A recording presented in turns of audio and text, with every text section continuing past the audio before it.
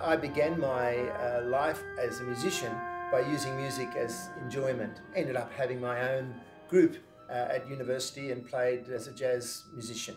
When I was 24, 25, I really experienced the power that could come from being a composer in the traditional classical music way, with help from my two main teachers, Peter Sculthorpe and Toru Takemitsu. I moved in Japan, and then to America, and then to France, and finally returning to Melbourne, where I took up a position as a teacher. I guess that begins the connection through my career, which has been a parallel between the management or the leadership of a music school, and at the same time, all through that period, I wrote music.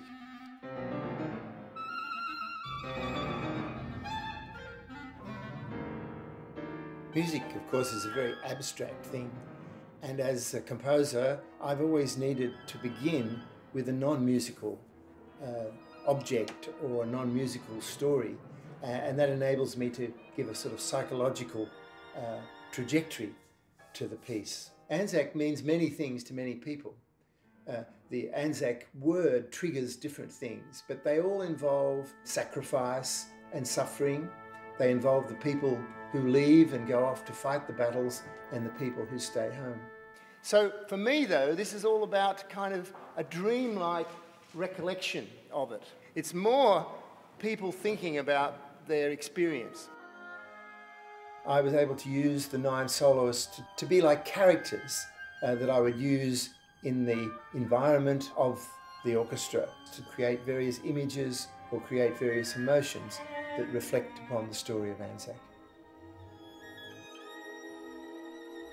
Composers, like all artists, live through the things they make, the things they create. No one piece can encompass all the things that you want to say, but each piece is an episode in that evolution.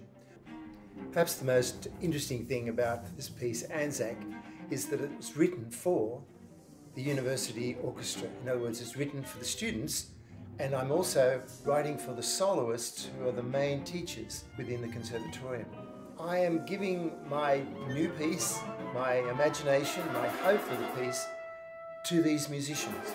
And there's a kind of act of trust which is very interesting.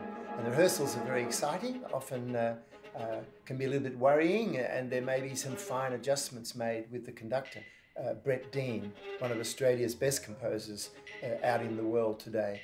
And working with Brett's going to be quite interesting, but the thing I hope for most of all is that each of our students enjoys the time they're with us in the university, but moves on, as I have done, to explore each new thing as it rolls out over their time that they have in music.